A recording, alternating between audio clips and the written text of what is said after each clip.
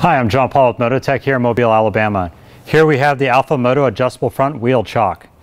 Before we show you how to use it, let's put this thing together. First, we're going to get the bottom stand, insert the front brace. These are countersunk bolts. They go from the bottom.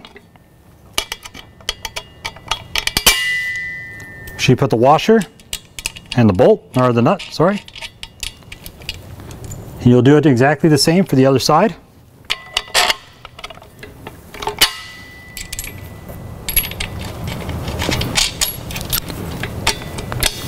For this project, you're going to need a 17-inch socket and a 17-inch crescent and a number 6 Allen.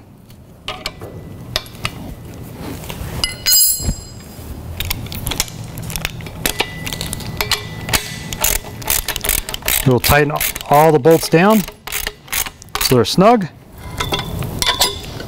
Next, we'll take the adjustable front arm. We will slide it in to its bracket. It is a small bolt with nut.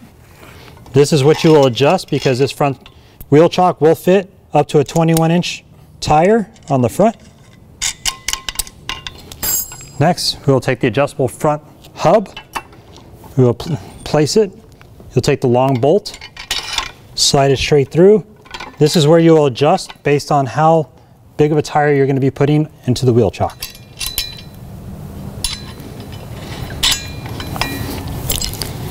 We will tighten this one down. Next, we will take the rear adjustable wheel holder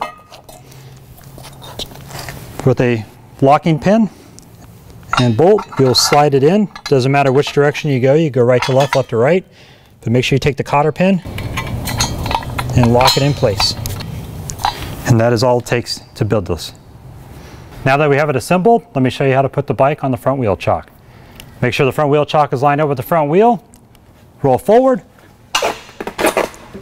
have it in place, and that's all it's to it. On a side note, it does have mounting points, so you can be able to put this in the back of your trailer. That way the wheel chock doesn't move for transportation.